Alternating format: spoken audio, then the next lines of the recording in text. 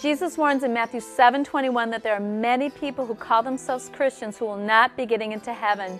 SO4J set out to find out who these many people are and why they won't make it.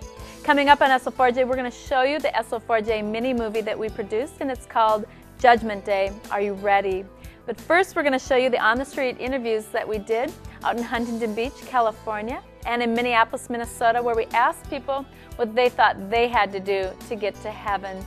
You know, we have all this, and we have more on SO4J TV.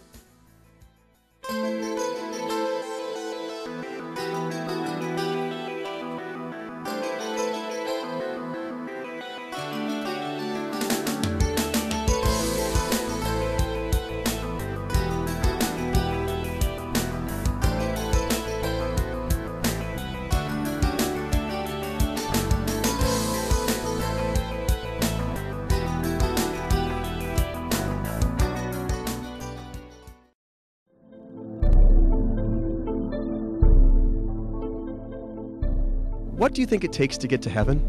I guess for everyone it's different. Pretty much holding up to your morals and integrity, and just living your life to the best that you can, and hope that you've done everything right throughout your life.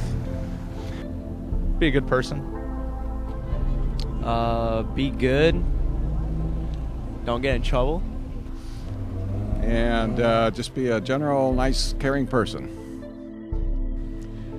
Treat people well, love, don't harm people.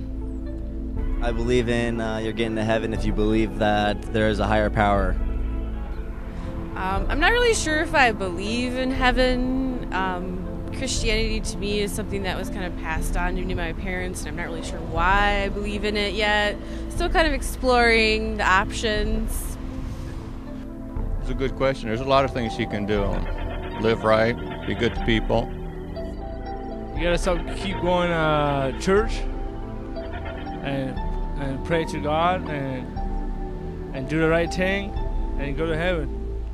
I don't know for sure. I'm a spiritual person, so I just have my own beliefs. I was raised Lutheran, so they have their own guidelines. By doing good, just as long as you follow the Bible, go to church, just do what God asks you to do, then I think you should go to heaven. So if you're a Christian, it's about following the regulation laws and the scripture in the Bible. If you're Muslim, it's about following the Quran. If it's Buddhist, I don't know if they believe in an alternate universe or heaven. I think it's about reincarnation with them. That's if you believe in heaven. I personally don't really believe in heaven myself. Whether one believes it or not, there is a judgment day coming, and everyone will spend an eternity in heaven or hell.